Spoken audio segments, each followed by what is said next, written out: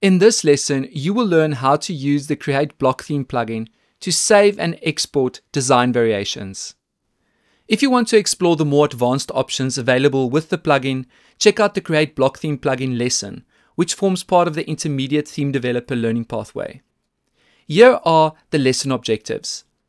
Why would you need to export your theme customizations? How to create your own custom WordPress theme? Export the modified theme as a zip file using the Create Block Theme plugin, and install and use the custom theme on another website. Once you have installed and activated a theme on your website, you might want to make some changes, such as adjusting colors and layouts to match your brand or personal preferences. By default, these changes are stored as database entries. They are not integrated into the theme files. However, if you're working on a test website and want to transfer the design you created to another website, you would need to save it as part of the theme. That's where the Create Block Theme plugin comes in. It lets you transform your customizations into permanent variations of the original theme and export the modified theme as a zip file, effectively creating your own custom theme. You'll then be able to use it in other WordPress sites without having to redesign the same elements. This approach is particularly important because it avoids overwriting your customizations when updating the theme. Lastly, it also serves as a backup of your updated design. Let's make our way to plugins and search for the Create Block Theme plugin. And once you have installed and activated the plugin, you can make your way to Appearance and then select Create Block Theme.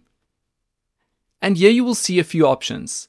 You can export the active theme as a zip file, create a new blank theme, clone the active theme, or create a child theme. Next, let's talk about customizing the active theme on your site.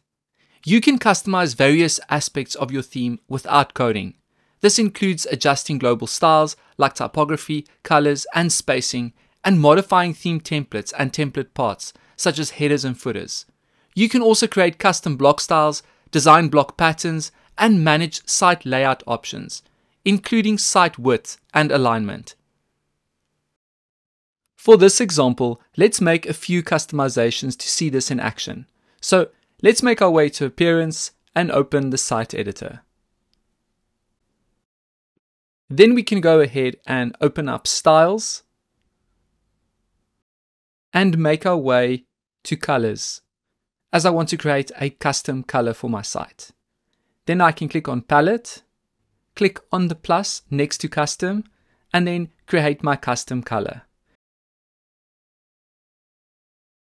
And once I'm finished, I will name it appropriately and click on Done.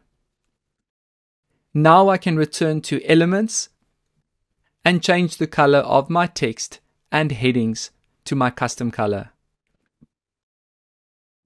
Next, I will open up my style book, click on Design,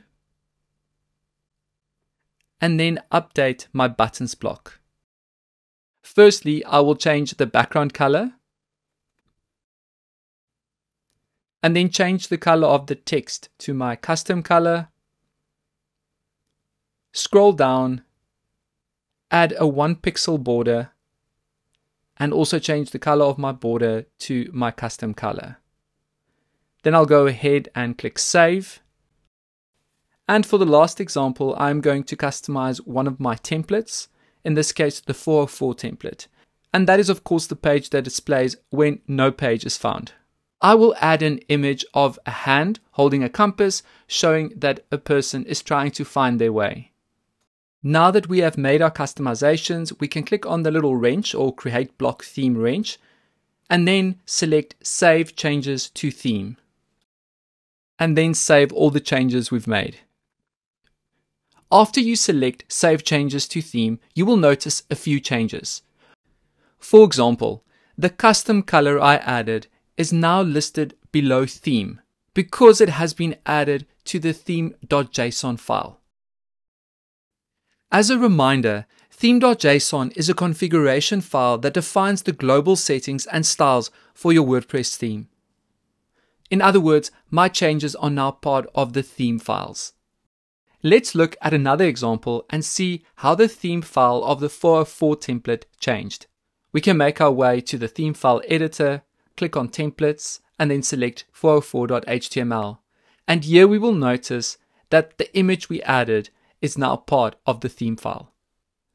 So as mentioned, the Create Block Theme plugin allowed us to transform our customizations into permanent variations of the original theme. The next step is to rename our theme, and to do that, we are going to click on Create a New Blank Theme. And then we can name it appropriately, in this case Ocean Blue, and add a theme description as well as the author of the theme. We can now continue to customize our theme, and when we are ready to export the modified theme, we can click on the little wrench again and then select Export Zip. Once the zip has been downloaded to your device, you can import it to another live or test website. To import it onto a live site, for example, we can click on Appearance, select Themes, click on Add New Theme, and right at the top, we can select Upload Theme. And then we can choose the zip file from our device. And then click on Install Now. And then Activate. And then we are ready to start using our new theme. Happy exporting and utilizing the Create Block Theme plugin.